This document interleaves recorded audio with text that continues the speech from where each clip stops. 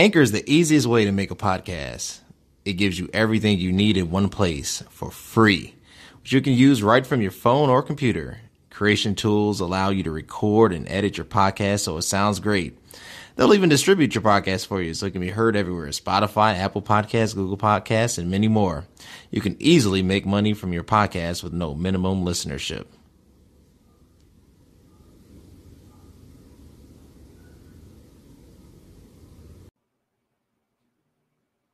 All right, welcome back to another episode of It Is What It Is podcast. I'm your host, Cody Kelly. Look, connect with me on all streaming platforms, and I do mean all. You can click at this link below. Should be popping up. The YouTube page. You want to keep seeing great content, follow me there.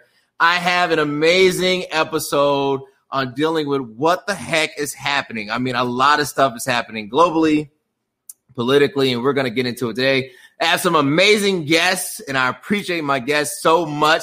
I'm going to allow them to introduce themselves. We'll start with none other than the Right Reverend Derek Scott. Well, thank you, kind sir. It's such a pleasure to be on with you and enjoying the political atmosphere and all things that's happening. Just glad to be here with such great folks on this call looking to dive in. I am a Derek Scott, as he's mentioned. I live in Michigan, father of 7, husband of 1, and just overall engaged in community service, community engagement, and everything in between. So I don't like talking about my own resume, so I'll leave it at that. I appreciate it. And none other than the amazing, the talented former Chicago native, now resides in the great Wakanda we know as Atlanta, Georgia, Amanda Joy. Amanda, if you can introduce yourself. Sure. I'll keep it kind of short. So also family woman. I have a husband and a daughter. Also, I am a puppy mother, recent new addition. As far as work goes, I actually do social media. So I have the ins and outs of all things social, but from a different perspective. If you want to find me, I'm actually AJ the Antisocial, because I have lots to say about that too. But other than that, I actually lead the diversity and inclusion segment for Honda Power Equipment, which is local to Atlanta. And I am a producer for that series. Awesome. She just killed everybody's resume here. All right. I know. That's why we invited. We have just amazing talent. And then none other than my good and friend, future presiding Bishop Ladarius Jerome Beal. Ladarius, if you can introduce yourself. Yes, I'm glad to be here. I'm El Jerome Beal. I'm just a community organizer working with different institutions in the Inglewood, Auburn, Gresham neighborhoods, trying to just encourage somebody's hope and push the community forward. My resume is not as lofty as the others. Awesome. I love it. Look, let's get down into it. So we've had an interesting 2 weeks, right? We had a presidential debate that was anything but civil. It was nothing but a screaming match and filled with SNL hoopla, let's say that, right? A lot of just interesting outtakes. And then we had a vice presidential debate to follow that was a bit more civil as far as its political makeup, even though to me both candidates lacked as far as their delivery, but I do think there was some clear insight, at least into some subject matter. So let's get down into it. So we'll start with the none other than Derek, and then you, Amanda, then Bill. What was your initial thoughts on the vice presidential debate? Oh, we're just going to jump right to it, So let me say, I don't believe that there are winners and losers in the debate, the night of the debate. And this is why. I believe that there's a lot of conversation that happens in the aftermath of the debates, and a lot of cleaning up, fact checking, figuring out who threw out what points that were sticking with what groups. And I think both candidates did a really good job of sticking to their party's line. I think they played it safe. Nobody, at least in this debate, we didn't see anyone throw the haymakers at the other person sitting on the other side of the stage. I think for Kamala Harris, she approached the issues and approached the failures of Trump without necessarily digging into Pence's record. I think Pence on the other side did a good job of playing the rope-a-dope game and avoiding the major blows and the major punches by not just sticking with the safe answers, but avoiding the tough questions. And I think for me, that's the biggest takeaway from that debate is the avoidance of the tough questions, issues such as healthcare. What is the medical plan that's coming and proposed on the Trump side of the aisle? Economic policy, and this is the big one for me and will always be the sticking point for me on the economic side. What is the economic policy that really will help move our communities forward on both sides of the aisle? And I don't think that we saw a strong push to do something radical. I think we've kind of seen what the Republicans are going to do, and there was nothing offered different or that showed us that they're going to go in a different direction from what the status quo is. But I also didn't see anything strong on the other side of the aisle that came out and said we're really going to tackle a lot of these major economic issues and just kind of get right to it. I think one of those issues for me is the idea of, and without even getting into reparations, but the idea of how do we move Black and brown minority communities forward economically by making sure that we're getting access to capital. We're intentionally driving policy and monetary policy that pushes money out of the door, not just to the wealthiest Americans, but gets it into the hands of folks who can put those dollars to work to start businesses. How do we get rid of student loan debt? And we're not just talking about the $10,000. We're talking about how do we eliminate student loan debt? And I haven't seen there's been a back and forth and wasn't really clearly addressed, even from the Biden side, exactly how they intend to do it or what those numbers are or what the cutoff for income is, whether it's 125,000 or it's 250K or whatever the case may be. So I think both of them did a good job of sort of tackling the safe issues without going too far. Awesome. Love it. Amanda, other than the mosquito fly landing on Pence's head, right? What really to me stood right, or to you, right? What really stood out in this vice presidential debate? Sure. In all transparency, I was still exhausted from the presidential debate.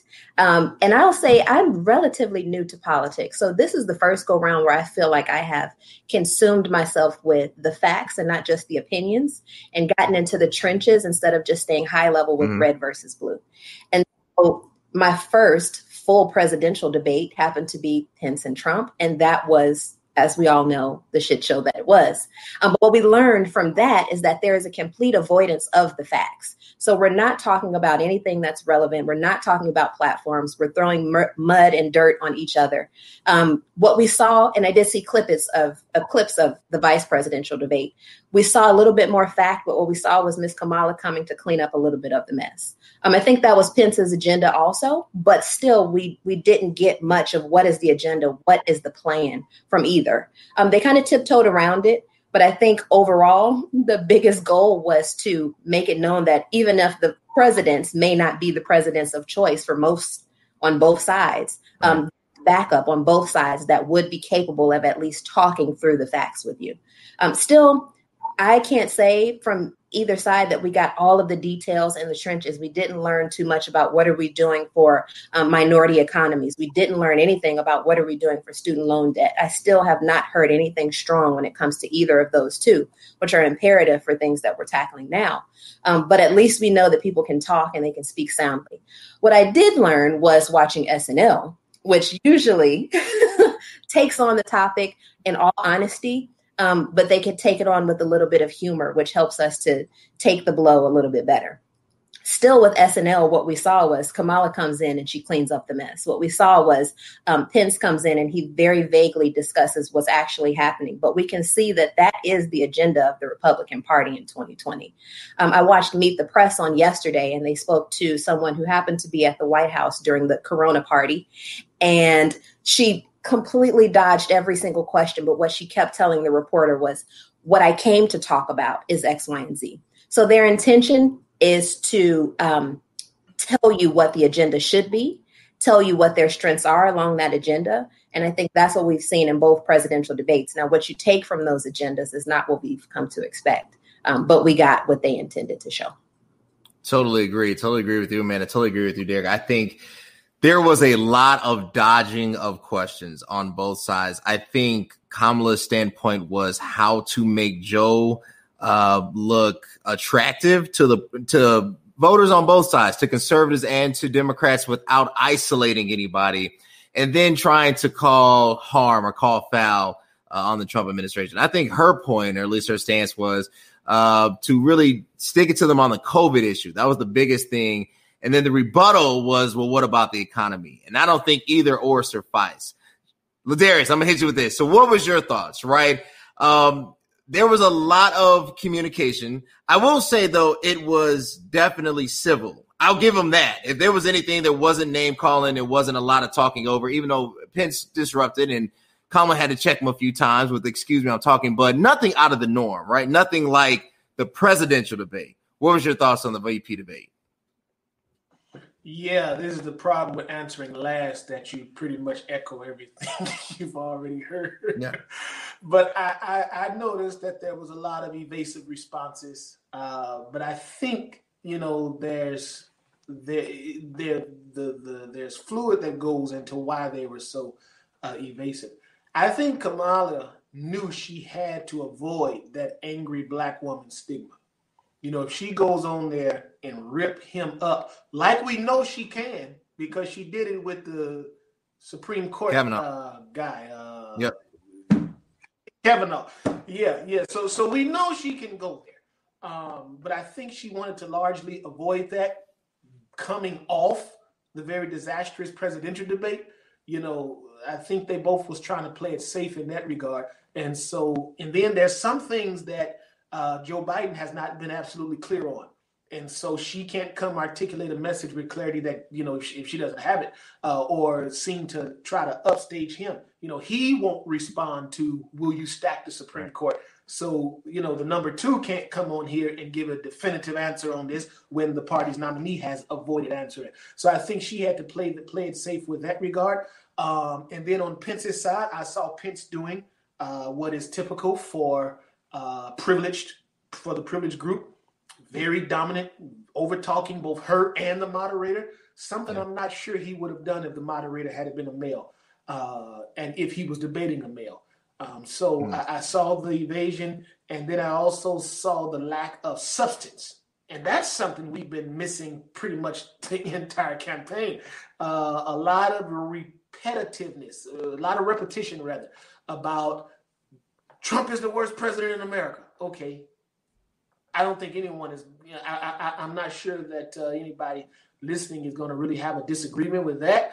So then what are your strategies? What are your proposals? What kind of comprehensive legislation are you going to enact? And that's what we're not getting I don't think we're getting from the Biden campaign. Pence reiterates Trump's message of law and order. There is no systematic racism. Racism is a myth.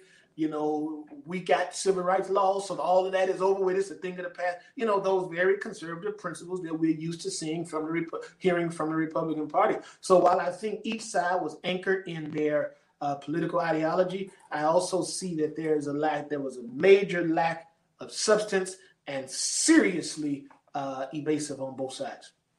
Awesome. Well, let's take it up a notch. Look, most of this show, when I emailed you guys, we were talking about double consciousness, right? I think most people deal with a multi-layered existence, a universe, right? No matter how you identify, whatever political category you place yourself in, it's not that you always agree, right? I think you just can't always agree, right?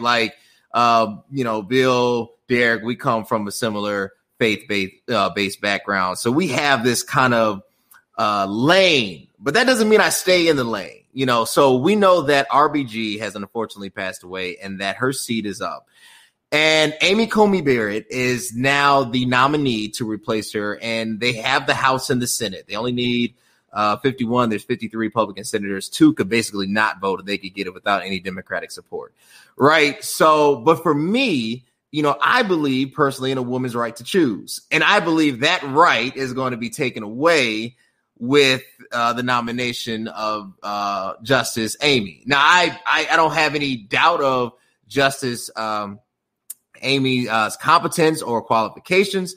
I just don't think it's the needed balance for the Supreme Court. It says, Bill, I started with you last. I'm going to start with you first, then Amanda, then you, Derek. So what are your thoughts, right? Amy Coney Barrett. Now, I get it. She's appealing, especially for the religious right. I totally understand that. And some of her stances, I've kind of scratched my head and said, But at the same time, I think you can have too much of anything is a bad thing. What are your thoughts? Now, you and I are going in a different direction on this one. I am pro-life, but I'm a different kind of pro-life than most who tout pro-life. When I say pro-life, I actually mean life. That is quality healthcare, quality schools, quality neighborhoods, quality resources, opportunities. This is what helps to build and shape actual life, okay? So because Republicans, conservative, I should say, will run you down about, sanctity of life, protect the innocent and the unborn. And then when they get here, it's like, oh, yeah, okay, you're on your own now. I don't think that's pro-life. Pro-life extends itself for me even into other areas of, the death penalty and even mass incarceration, which is nothing but post-modern day slavery, So when I say pro-life, I am all-inclusive about being pro-life. Amy Barrett, she's a rock star with the conservatives. There is no question about she's going to be confirmed to the Supreme Court. They have the votes. They have the numbers. Conservatives are pleased with how her opening statements went today. They're going to do it. And that's the thing about conservatives. Conservatives play to win. Democrats try to play fair. Republicans are just trying to win. They're concerned about money and power, and they'll do anything to get it. They'll do anything to hold on to it. And so even now, right now, every poll has Trump down significantly, way worse than it was 4 years ago. I'm not sure that anyone is so confident that he's going to win. But that seat on the Supreme Court, that's a golden seat, and they're going to ramshack that thing to make sure she's confirmed. So there's no question about whether or not she's getting to the court. There should be legitimate concern about her getting to the court. Is she going to get to the court and reverse universal health care? That should be alarming, especially amid a worldwide pandemic, especially amid crisis in health where doctors are not informing patients of conditions they have because doctors know they don't have the insurance or the money to cover these things. So these things should be concerns of ours. But as far as Amy Barrett, she's going to be the ninth seat on that court. Awesome. Amanda, what are your thoughts on Justice Amy? You're muted. My thoughts. So I have lots of thoughts, and I'm trying to pinpoint what is most relevant to this question. So when it comes to this question, I believe that she's going to get the seat. I mean, I think the seat is hers. I think Mr. Bill brought up a great point. What is conservative? Conservative is usually caring about power and caring about money. I think it's so overstated that yes, people should have the right to choose. You're taking away the right, but we're putting a woman on the panel she's kind of diluting that system, because our argument has always been men should not be able to say what a woman can do with her body. And here we go with a woman saying what a woman should do with her body. I read an article in the New York Times just yesterday, and it was a story. This lady, she says, I was conservative, born and raised in the church, brought up with all the conservative values. I did the rallies that were all pro-life. My life was going well in 2019. My husband got the job that he'd always wanted. He's now a VP of whatever this company is. We have 2 biological children and 4 that are adopted.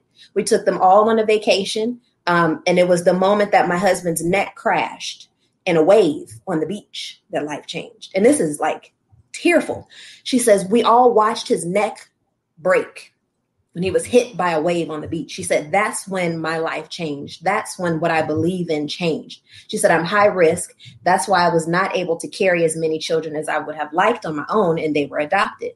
The doctor has already told me that if I have any more children, that's my life. So she went through with burying her husband and found out that she was pregnant. So then she It's, do I risk my life for another child, or do I save my life for the 6 children that I have? She said, go against everything that I have known to be true and finally say that I'm pro-choice. In this case, there are speculations, or there are details that somebody can't say are ultimately one size fits all. Right. So it's those things that I don't think are being considered. But when you put a woman in that place, then that eliminates some of the argument that we have with men shouldn't be able to make that choice. And so that's strategic. That's very much a power play. That's very much a strategic move so that we can abolish one of your arguments. This woman says that it's okay, so it should be okay for all. But that is what we see with conservatives. This is okay for us. Christianity is perfect for us. This tax bracket, the way that this goes, is perfect for us. Healthcare, perfect for us. So it should be perfect for you. And if not, so be it. So that's what I see is happening. There's a shift. There's also a show, Lovecraft Country. And it's so funny that they're talking about the 50s and Jim Crow era, but they mention so many things. It's so important to know that what they have been doing to us has not changed. But now they're trying to flip the script. And so we just have to be very aware of it, very cognizant. And we have to already have our rebuttals, knowing that half of the argument that a man should not choose what we do with our body is about to be abolished. So it's happening, but we just have to be prepared for what do we say? How do we still defend this, even though half of the argument is going away in a couple of weeks? Well said. And to echo Amanda's point, Derek, and then Malik, thank you for joining. I tell you, my guest Malik is going to join. I appreciate you, brother. I know my man is big time, so I'm trying to get to that level so he can come on here.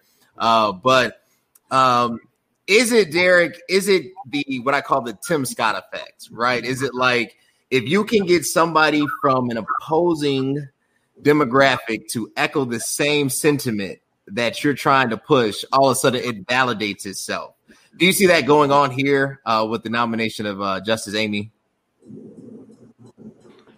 I think no doubt it's strategic, right? But you still have to find somebody who is sort of above reproach, right? And Amy Coney Barrett's record is that, right? So I think, we heard a lot of conversation around Joe Biden when Joe Biden said, I am going to select a female vice presidential candidate. And a lot of people took exception to that because they said, I would have preferred you have come out and said, I'm going to pick the best vice presidential candidate and then announce, oh, and by the way, it's Kamala Harris. That's what Trump did here. He said, I'm going to go out and pick who I think is the best candidate for the Supreme Court justice nomination. And I think it's Amy Coney Barrett. Look at her record at Notre Dame. Look at the people who, love her professors. They say really, really great things about her.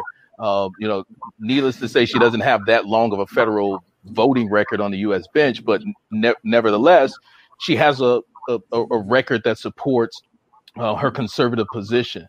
And so I think from that perspective, it's not only strategic, but he used the piece that he, this pawn in the game to make sure that what Amanda so eloquently pointed out, you're not going to be able to punch holes in these decisions because now you're going to have the conservative saying she's a woman.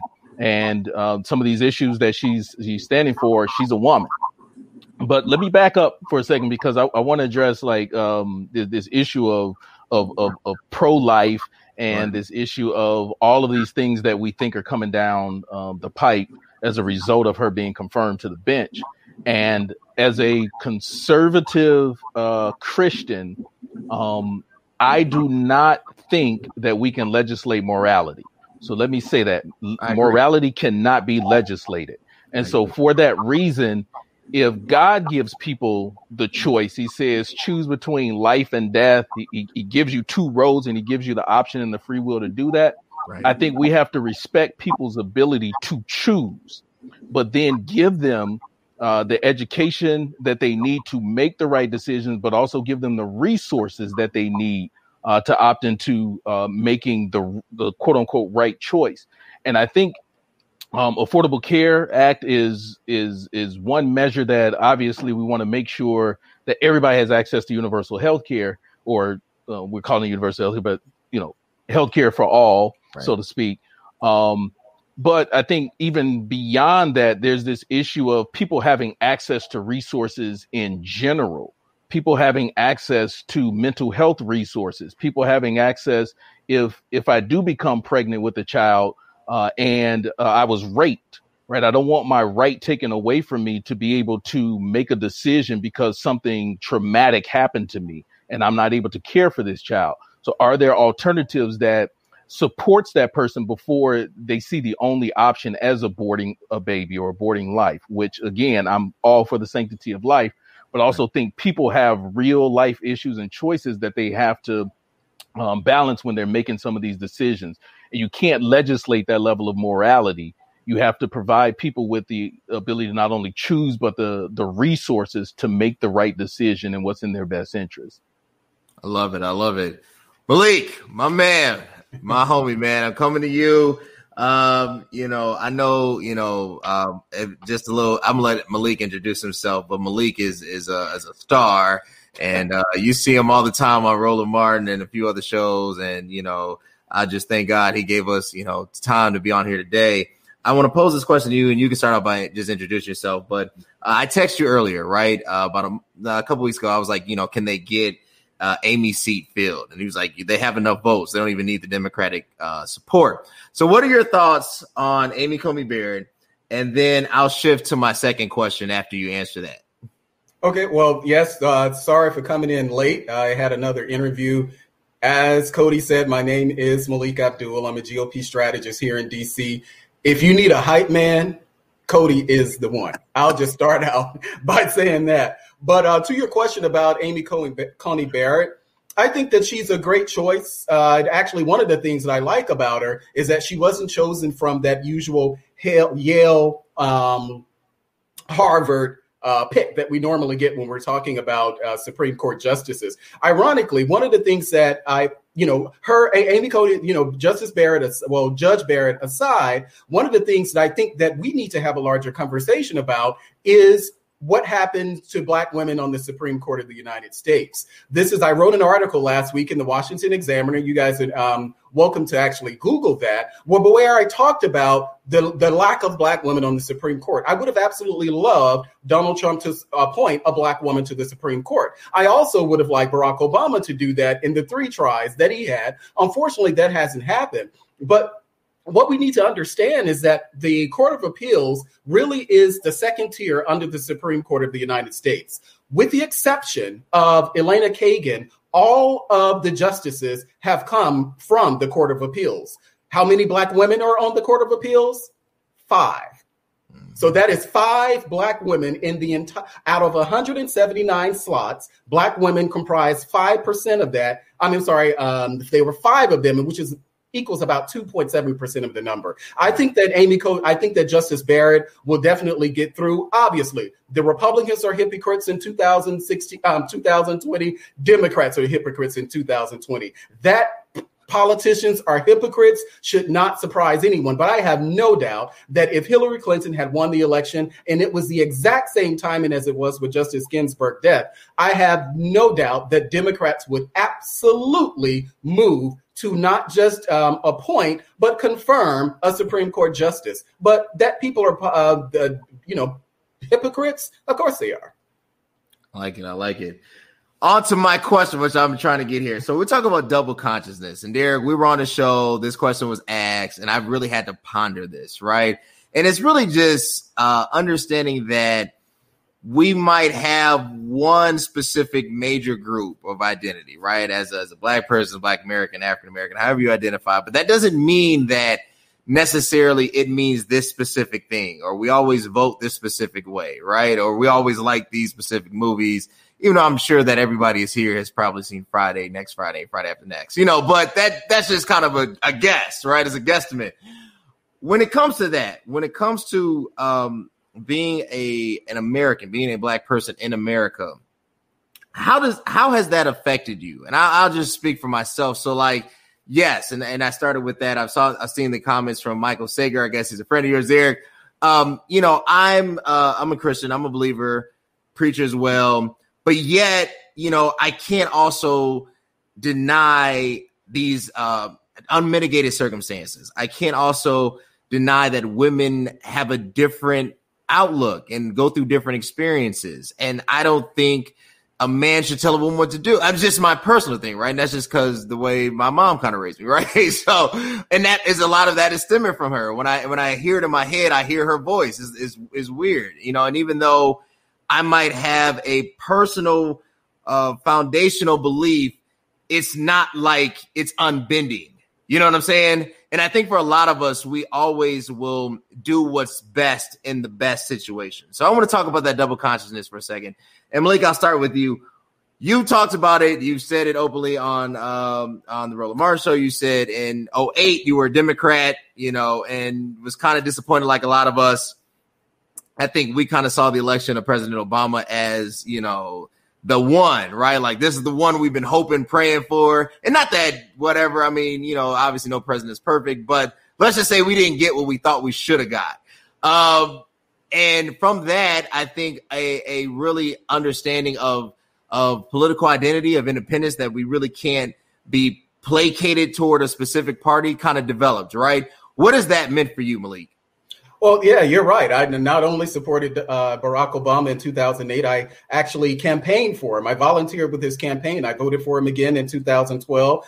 2016 was the first time I'd ever voted for a Republican at all, and that person was Donald Trump. But there were a lot of things that I realized between 2008 and 2016, even starting back during the campaign. There were a lot of questions that we did not ask of Barack Obama. And ironically, the person who did ask those questions was Tavis Smiley, not to confuse Tavis Smiley with the Cornel West. If you just transport Tavis Smiley into 2020, and if he was just as demanding of questions on, Donald Trump as he was against Barack Obama, he would be back invited to the cookout. But we lost a lot of political capital during that 8-year span where we didn't challenge the president of the United States. Me personally, there's a lot of pushback I get all the time. But this idea of double consciousness, to me, it means that sometimes that you actually may have to take positions that people disagree with, but it's for the better good. And I'll give you one quick example of that. I was having a conversation with an old college friend who was talking about this is in the South, the deep South. And he talked about how his father raised money, big, staunch, like big time Democrat, proud black man down there in Alabama. And what he talked about is how his father, in order to raise money for the school, and we're talking millions, he had to associate himself and do business with white people that he knew were racist, that white people that he knew were Republicans. But you know what those millions of dollars did? It provided scholarships opportunity for people just like me and many others. So sometimes we have to associate ourselves with people that we may not like personally. But if the goal is to better us as a community, then sometimes we have to take that steps. And I think this full-throated 90% of black people voting one way, which makes us the largest ideological partisan voting group in United States history, that has not served us well. So if we're having a discussion about double consciousness, we have to talk about that power dynamic and the positions in which we find ourselves, where we may have to befriend people we don't otherwise like, or would even go to dinner with. No, that makes sense. Like, I live in Chicago, so I know voting 90% one way doesn't work. Right here in Bronzeville. Reverend Bill, so I want to go there with you, right? So, this time of year, we'd be gearing up for the Holy Convocation in, now St. Louis, whatever, I'm not going to get into that, but the Holy Convocation. And it would be technically voting season. So both things, have eradicated themselves from us. And we would be in the General Assembly trying to select our next pope. Our next presiding bishop. You know what I'm saying? It's the same thing. So double consciousness is what we are, especially if you go to General Assembly. What has that experience been like for you?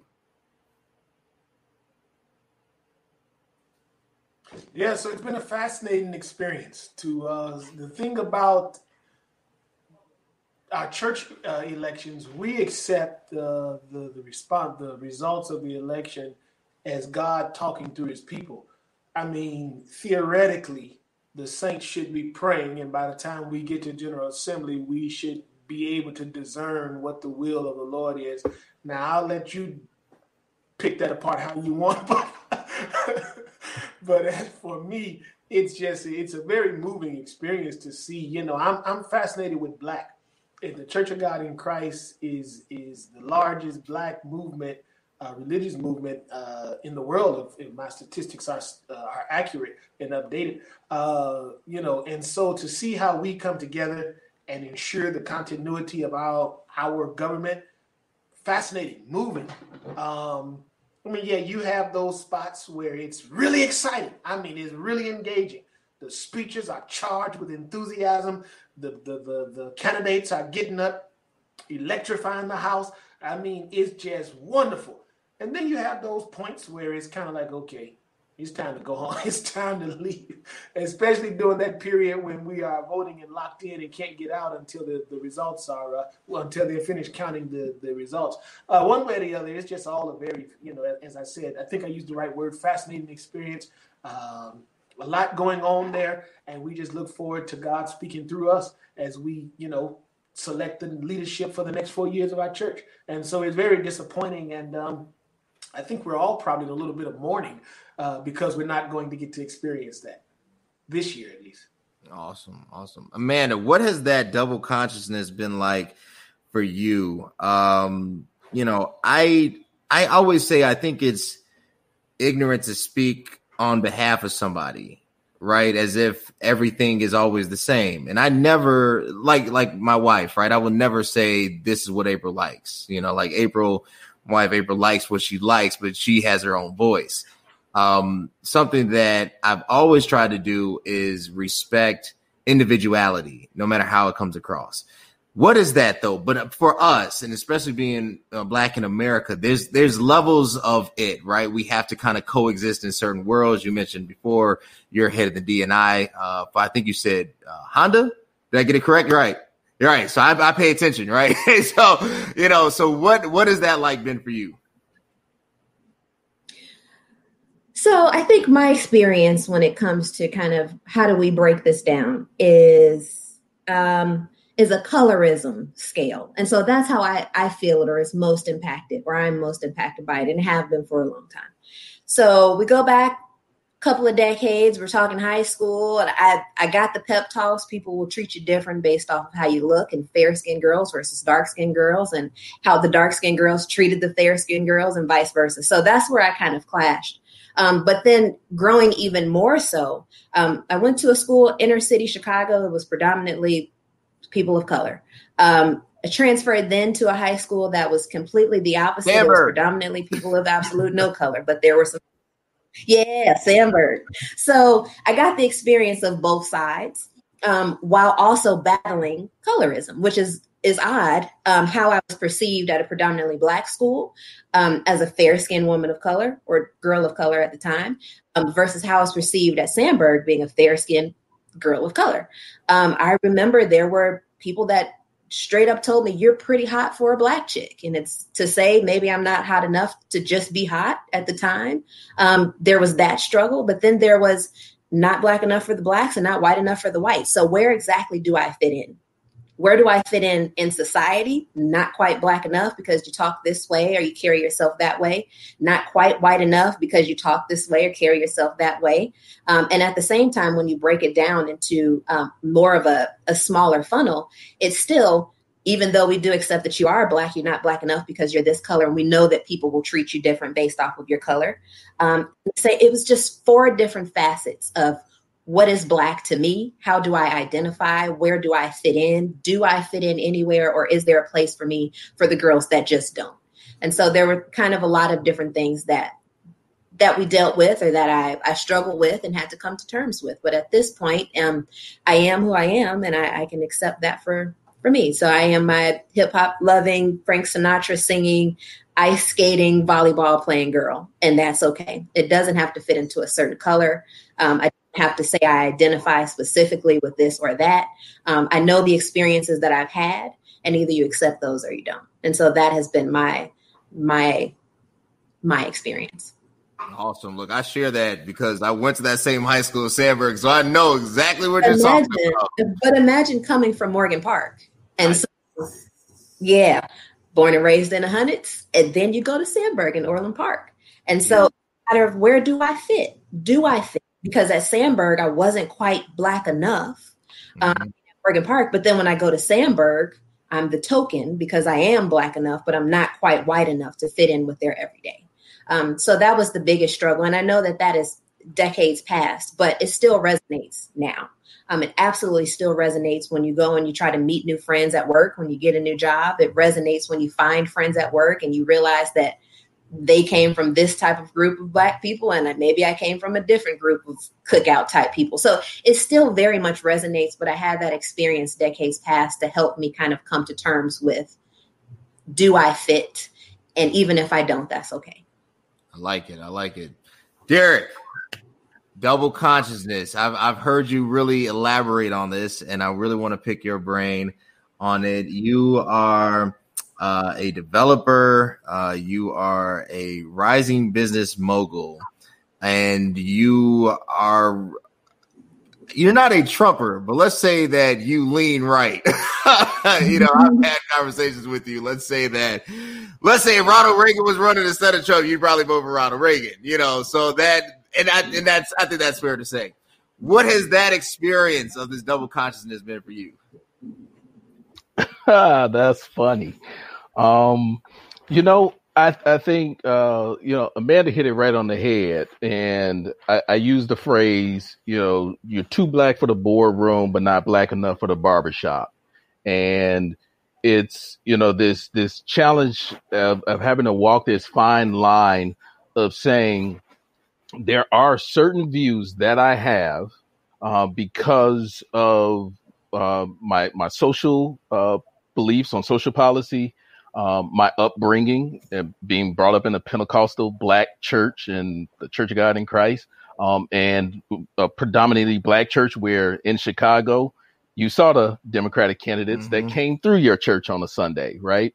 And then, really speaking to Malik's comments, after seeing them come through Sunday after Sunday, right. I should say every 4 years, election year after election year, election year after election year, it makes you raise the question at some point to that leadership that continues to bring them in to say, what are we doing to hold them accountable in year 1 through 4 before we allow them to show back up and lobby our vote again? Because I saw them 4 years ago, but I didn't see them last year. I didn't see them the last months when we were out in the streets putting in the work.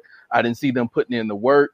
And a lot of times when you follow their voting record does not always align with the best interests of the community that you grow up with.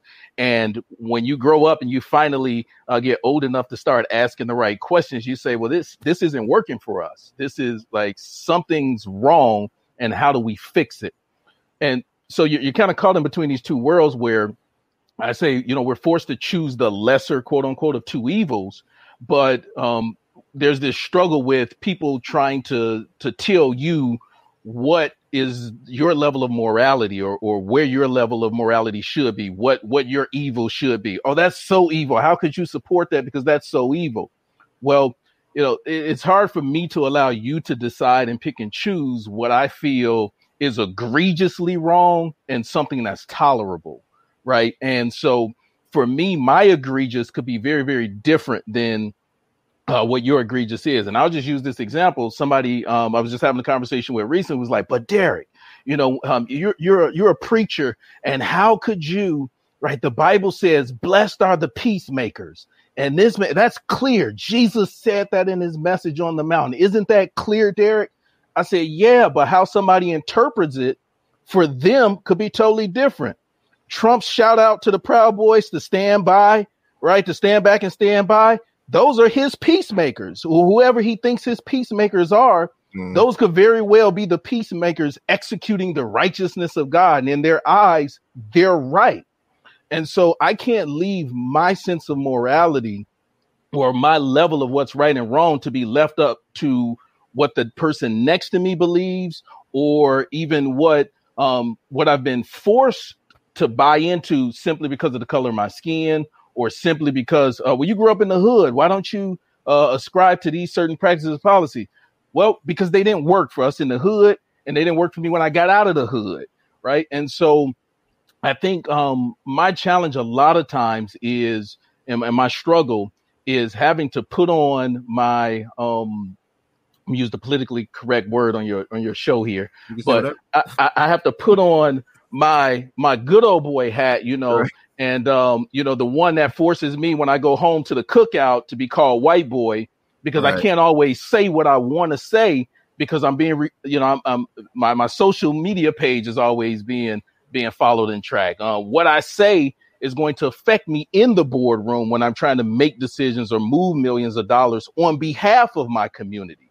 And so there's this having to find the right space to say what you really, really want to say, and then taking a step back and say, you know what, I'm going to do the Kamala Harris right here. I'm going to play it real smooth. I'm going to hold off on what I really want to say right now, because I understand that there's a bigger goal in mind. And that doesn't make me a sellout. That doesn't make me an Uncle Tom. It right. means I'm being strategic with my voice, so that when I use my voice, it can be very, very, very impactful for the people it needs to be impactful for. Awesome. Hey Cody, can I just add something very quickly? Derek actually made a very good point. And that is, I talk to so many, other Black conservatives, and even those of us who are Trump supporters, and they talk about now this is really double consciousness, the world in which we live, because there are many things that even me, I'm critical of the president, I'm critical of the party, but I also know that at some point, if I go too far criticizing the president of the party, then I may not have a seat at the table. So what sacrifice am I willing to make here? I can go after, if it's thing around race, gender, class, yes, I can criticize the president on that, but the other side wants me to be the Project Lincoln in my criticism. And so I don't think that every single thing that a president does, one of the things that I realize and that's something that moved me over to the Republican side, is the acknowledgement, the realization that most of the things that would affect me personally, me and my community personally, happens at the local level. The federal government is not responsible for the fact that Black people in DC are 6 times more likely to die from COVID than our white counterparts. That has nothing to do with the federal government. Our schools are horrible. I live in the most under-resourced, underrepresented community neighborhood in the entire city of about 700 or 800,000 people, where our on-time graduation rate at our 2 high schools is about 50%. That's not a federal government problem. If you want things like your ban on chokeholds, if you want your minimum wage, if you want, a lot of these things happen at the local level. And so knowing how to actually balance the criticisms that we may have for our party, that doesn't make us a sellout. It doesn't make us a coon. It doesn't make us an Uncle Tom, because I can assure you with absolute certainty that you will not find people who were critical of the Barack Obama's administration or the Democratic Party who still has a voice in the party. If anybody thinks that, then I have a Hillary Clinton as President pen to sell you, because it just didn't happen at all. No, you're absolutely right. To that point, 2 points I'll make before I ask my last question. This is my first point. I've actually made more money under Republican presidents than I have under Democratic presidents. And I know that you shouldn't say that, but it's like, but it's true. My paycheck has looked better under the Trump administration than the Obama administration. It's no sleight of hand. I mean, I still like Obama. I would still vote, but my 401k just likes Trump a little bit more, and that's fine. So that's just part of it. When I log into Robinhood, I'll be like, thank you, Jesus, thank you, Trump. So I mean, like, that's what kind of happens, right? But to that point, so I was an intern in the Illinois Department of Transportation. I was actually put in kind of like the small grassroots organizations trying to get Governor Pat Quinn reelected. So you're talking about some years ago, right? I remember clear as day, we were in a campaign strategy meeting, and, his staffers was like, we got the election on lock. Bruce Rauner was a Republican, just came out of nowhere. And he associated himself with Cory Booker in Chicago and was giving all these monies to the Chicago pastors. Meeks ended up endorsing him. And I tell the guys, I'm like, look, you're going to end up losing Chicago. You haven't campaigned there. You haven't done anything with the Black church. This is a direct quote. I can't think of his name, but he's on my LinkedIn. I'm connected to him. He says, "Don't worry, we got them. They always vote for us." And look, Pat Quinn lost. Bruce Rauner was elect, governor. So I mean, being taken advantage of is a real thing, and that's why we really have to be accountable toward ourselves first. But I want to hit on this question. My last question. I want to thank my guests again because I know we run out of time. So October 15th is the next date for the presidential debate. I don't know if it's going to happen. Trump right now is still recovering from COVID, and he doesn't want to do a virtual debate, right? So I don't know. It's unprecedented. No president has ever canceled a debate. This is really, really new. But let's say it happens. Let's say for whatever reason they get the plexiglass up. They allow both of them to socially distance and to participate in this debate. And I'll start with you, Malik, then you, Bill, Amanda, then Derek. What do you want to hear from either or candidate? Because I feel like whatever has been said, whatever mosquito happens to be in the room, nothing is going to shift any populist, right? It's not going to take away and it's not going to add. But if you could hear your candidate say something, what would that be? Well, I'll say that I think that the debate commission, they've actually canceled that debate altogether. And Joe Biden is now scheduling a town hall of sorts with ABC, I think, on that same date. But right. If I could, if I had a magic wand or a genie in a bottle, what I would actually hope from Donald Trump is that he could take a page out of his VP's book to talk about policy. I honestly think that you didn't hear much policy in that first debate between whether it was Donald Trump or Joe Biden. There was a lot of stuff that was fed to the red, just as far as red meat. But I think that there is so much that the administration has done that he can legitimately defend. The problem is that it typically doesn't happen in those type of forms. Notice in the presidential debate between Trump and Biden, there was no discussion of a black plan or a platinum plan or anything like that. I think that what Donald Trump needs to do is the same thing that he did on Saturday at the Blexit event at the White House. Yeah. Talk about your platinum plan.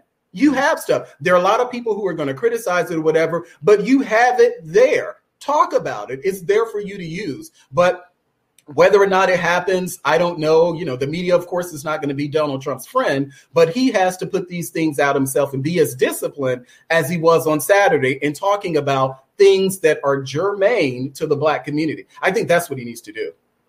Awesome. The platinum plan, I did see that. I saw the Blexit kind of gatherers with Candace Owen. I saw them on the White House front lawn.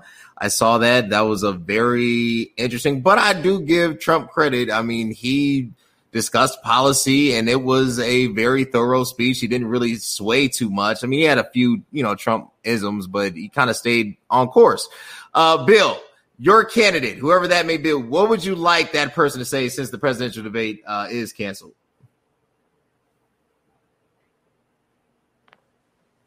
Well, here's the thing. I appreciate Trump for being Trump. He's going to be himself. And I can deal with anybody as long as I know where I stand with them. And Trump has made it extremely clear where we stand. I really don't have I guess my expectation of Trump is for him to show up and be himself.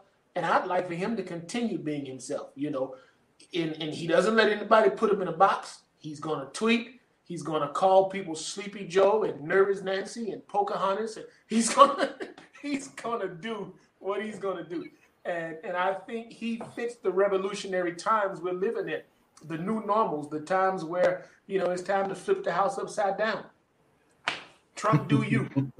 From Biden, I want Biden to take a page out of Trump's menu and be real. Stop playing games with me. Stop playing word games. Stop one day somewhat apologizing for that disastrous crime bill he wrote, and then the next day defending it tooth and nail. Stop trying to shove it down my throat by saying stupid stuff like, well, that's what people in your community wanted. I mean, if you regret it or you're proud of it, but be real about it. And I'd also like for Biden to get some identity of his own and stop, I served as vice president. you got to have your own identity. What leg do you have to stand on? So I saw a tweet earlier today that tickled me greatly that said Biden has only created one job in 47 years, and that was for his son Hunter. Okay, he writes bills that locks people like me up for crazy amounts of time for petty offenses, but he fights to keep his son out of jail for the same kind of situation. And so that's what I want Biden to do. I want Biden to come out, come clean, be real. Stop putting your foot in your mouth. I don't have to vote for you in order to be black. Matter of fact, I'm not voting for you, and I'm very black. So, that's what I want from Biden. I want Biden to be authentic, be pure, have some pure ideology to talk about. Not only ideology, but some pure policy and something to say. And answer the question about whether or not you want to stack the Supreme Court. That's going to be very, that's it. Trump, keep doing you. I like knowing where I stand with you. Biden, be real. Awesome. Be real. Amanda, what is being real? Should Kanye West come out and be like, I created the platinum plan and the name and I gave it to him? I mean, what do you want your candidate to say? I think what I would want is asking for rainbows and unicorns and Skittles to fall out of the sky. I think we're beyond it, which is why I've already voted. There's nothing more, honestly, that can be said from either candidate that would sway me. Let's start with that. What I would like to see, just for kicks and giggles, is I would like for Trump to show some valid emotion about people that he doesn't understand. I would like for him not to say that he knows Black people and I would like for both of them to stop saying that. Again, we're asking for unicorns and rainbows. We're not going to get that. So at this point, we already know where we stand, who we're voting for. But just for the entertainment value, I would love for Trump to show some empathy. But at the same time, it's a double-edged sword, because if he did, we wouldn't believe it anyway. Again, just be who you are. So there's nothing that I can ask for that I would benefit from on either side. When it comes to Biden, I would like to see him punch back a little bit. I would like to see him kind of grab it by his horns and let's take this on, so that he doesn't seem so submissive when he's pushed into a corner. I would like to see all of this just for kicks and giggles, for entertainment value, because my vote has already been cast. But one thing that I wanted to mention for all of you guys here, there's a book that I've been reading. It's called Passing, and it's not anything that's new, but it speaks to everything that we've discussed. It speaks to they talked about having a seat at the table. They talked about why sometimes you have to put on a good face just so you can get somewhere to elevate yourself and your family. And I think that's what we've all talked about throughout this entire conversation. Where we vote, sometimes it's straightforward, and sometimes it's we want to have a seat at the table. So once we get there, we infiltrate. And I'll be very frank. I mean, I think that's how I've gotten so far in my career, is I will put on a good face if that's what you guys want to hear, but I will grab the bull by the horns when it's time. Once I have my seat at the table, you will see what it really is. And so that's what we've all discussed throughout this whole conversation. But when it comes to the debates, if there is a debate to be had at this point, I would still tune in just for humor. The things that I'm asking for, if I were to see them, they would seem like fiction. So let's round it all up. I'm very, very anxious to see how this all unfolds. Awesome. Derek, last but not least. So, coming down the home stretch, November 3rd is right around the corner. If you could hear your candidate say anything, I echo everybody's sentiment. I don't think Joe is gonna do that. I would love to see 2012 Joe. I would love to see 2008 Joe. That's the Joe that I think we all want to see, when he was just coming out swinging. But I think Joe has been coached right to not do that, and he's gonna play to that. And I don't want to say that. I don't want to say that's misleading. But at the same time, I also think that his age is an issue. But let me not go there. So I want to hear, Derek, what do you want to hear from somebody, whoever, even if it's Kanye West? What do you want to hear from your candidate? Well, I think everybody has said that. Everybody's done a good job of saying this. I think Trump's going to continue to do what Trump has done. And unfortunately, the rhetoric that we've continued to hear from him is abysmal. It's horrible. It's condemnable.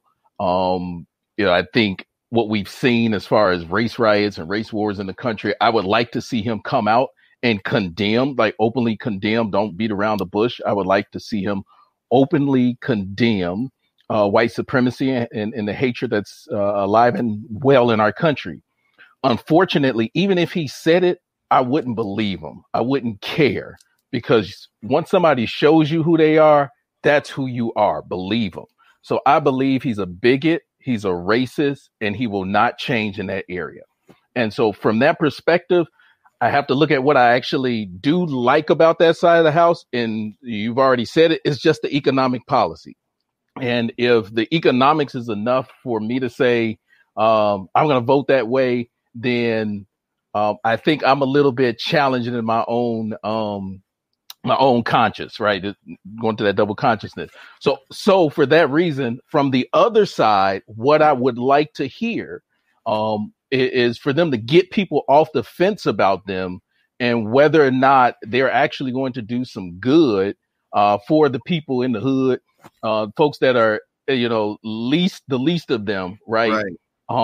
And I want to hear what that plan is. I want to hear a dedicated plan, right, that doesn't just speak to the talking points that they've collected from social media, from Black social media over the last couple of years, and speaking to those talking points, not just collecting the buzzwords that came out of a Bernie Sanders campaign or an Elizabeth Warren campaign that rallied hundreds of thousands of millennials and use bits and pieces of that and dangle them as sort of carrots in front of us to get us to jump, but really say, hey, here's our economic policy, and we're going all in on it. We're going all in on the student loan reform and getting rid of student loans. We're going all in on helping Black and brown people who've been redlined in communities get access to the same type of mortgages that were only given to white folks to build communities like those in the suburbs of New York, where 15,000 homes were built with federal dollars, but had deed restrictions for African-American people that they couldn't live in those communities, right? And was federally backed dollars. So until we start talking about drastic plans that are going to come into Black and brown communities and actually have an economic impact and move the needle for us, I think the rhetoric we're hearing from both sides is not going to be enough to get some of the folks that are on the fence to say, hey, I'm all in for Joe, or I'm all in for the other people. You're just going to have folks that are stuck in the middle. And so that's where I sit. And unfortunately, it's not a great place to be in. But again, as much as I hate the guy, the rhetoric that's coming from the guy on that's currently sitting in that White House, I think we haven't seen anything that entices us to immediately jump off the cliff and say, Joe, you're our savior today. Even if we vote for that lesser of evil, I think we're still asking ourselves the same questions 4 years from now.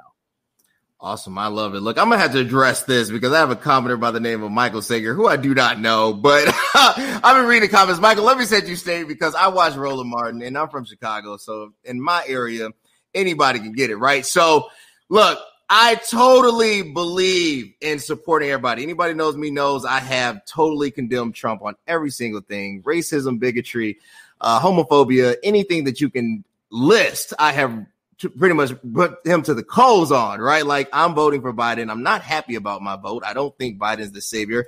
I personally don't even really care for Biden that much. I really don't think Biden's going to serve 2 terms. I really think when it's all said and done, Kamala Harris will be the 47th president of the United States, who I am hoping for, by the way.